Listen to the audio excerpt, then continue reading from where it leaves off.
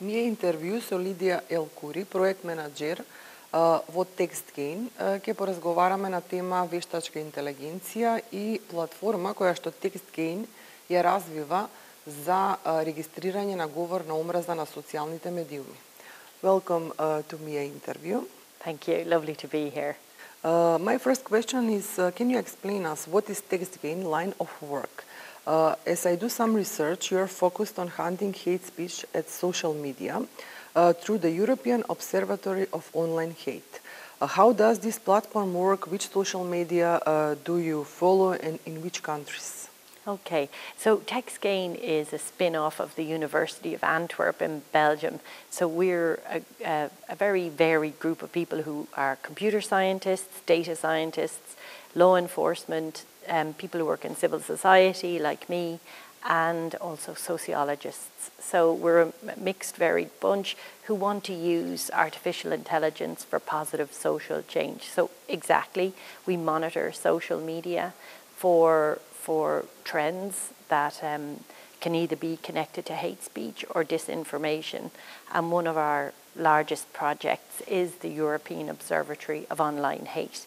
And it is basically a research dashboard that people can use to analyze data. It is automatically generated for them to look at different themes on social media. So it's actually in almost 30 languages. So the 20. Anybody can use this platform? Yeah, it's EU-wide. The platform, the dashboard is in 24 working languages of the EU, as well as Russian and Arabic, because they're significant languages to Europe. And now, of course, with our project, Macedonian and Albanian too. So it monitors 12 social media platforms, from mainstream platforms like Facebook, Instagram,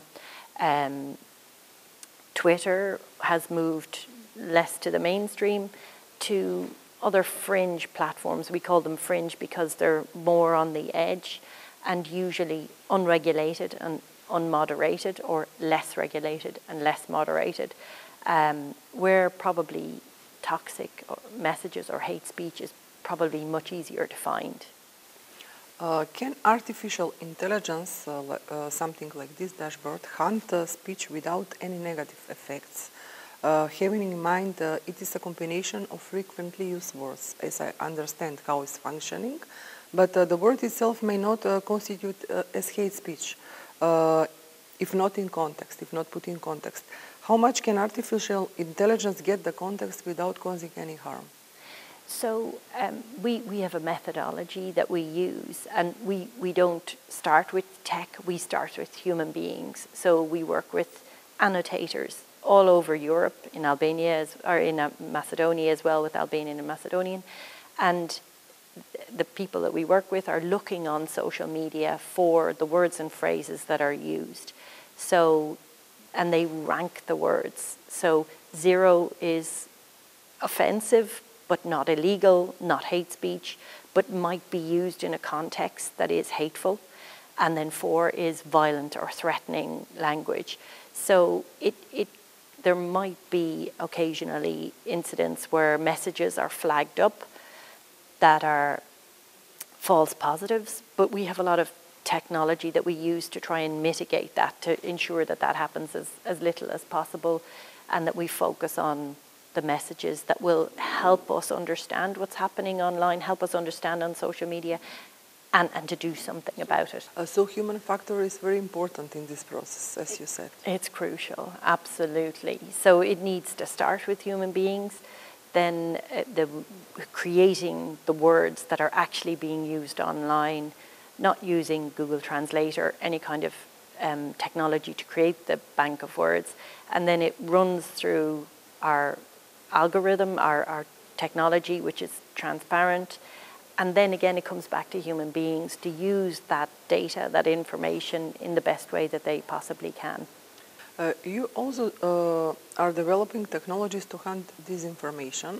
How successfully can artificial intelligence define disinformation without, my next question is connected to previous, without the human factor, but there must be a human factor, as you said before. Absolutely. Well, the need for the technology needs to come from the humans that are involved, whether it's civil society, law enforcement, or academia. So yes, we've developed lots of different tools and techniques to detect disinformation.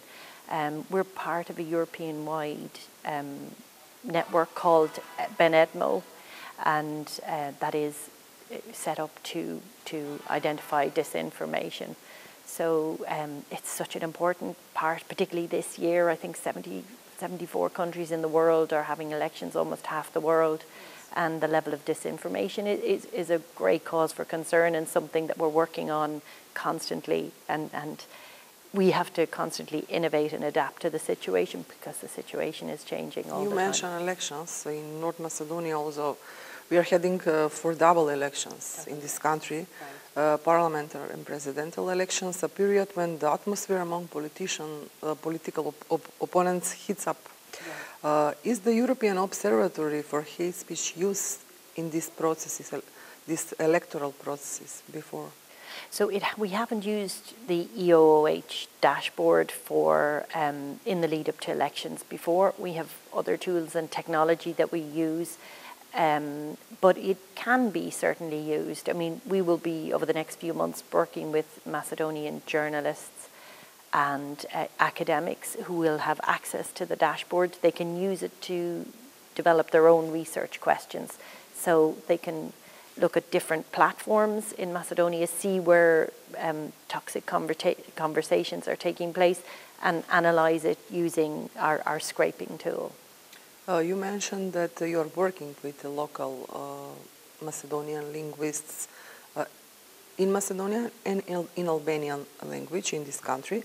Can you tell us something more about these activities? So as I come back to the human in the loop that we mentioned at the beginning, it's essential to work with local native speakers using the languages that are used in Macedonia. So we're working with 4 linguists who've been putting together a lexicon of over 6,000 words that are either offensive to threatening, highly violent language that's used online. And their help in building the lexicon of words means that we can automatically detect and quantify the problems in and around hate speech. This is an ongoing process. Are you still collecting the words? We've reached 6,000 words and we're still collecting. We will wrap up the annotation part at the end of March. But we've had a fantastic collaboration with ICS, who have developed the project, and with 3 academic universities with linguists in Macedonia as well. Can artificial intelligence create a hate speech? Yeah, of course it can, and it does, I'm sure, in whatever format it comes. And that's part of the reason why we do what we do, is to try and get to the source of artificially generated hate or human generated hate, and to do something about it, whether that means informing law enforcement if there's threats to violence, or talking to civil society about how they can do more about it. Because I think particularly with civil society, there's a great role for them to play in taking data and analysing the data and seeing what needs to be done about the situation on social media. And we're delighted that Macedonian civil society is taking this opportunity. You're a professional, you work in this area, but how the ordinary citizens, how to recognize that something, when we said it's hate speech, is not created by human beings, but by artificial intelligence? So it's hard to say universally, but there are red flags. You know, I mean, for example, if there are grammatical mistakes in the text, it suggests maybe a bot is using it, maybe it's using a translating software to just spread toxic information or to disrupt this society or disrupt democracy. So that's one red flag you should look out for. But also there are generic signs you often find with people who are using social media to stir up or to disinform, have very generic @ sign, so it can be at a number or a very fake-looking profile picture. These are all things you should be aware of, and I would really recommend that you report them to the platform. If you think somebody is acting like a bot or sowing dissent and causing disruption, report to the platform. They have a duty to do something about it. It depends on the platform. Some do more than others. But with the European Union has just last week brought in a law called the Digital Services Act that will hold social media platforms to account. Thank you very much for this interview. My pleasure. Thank you.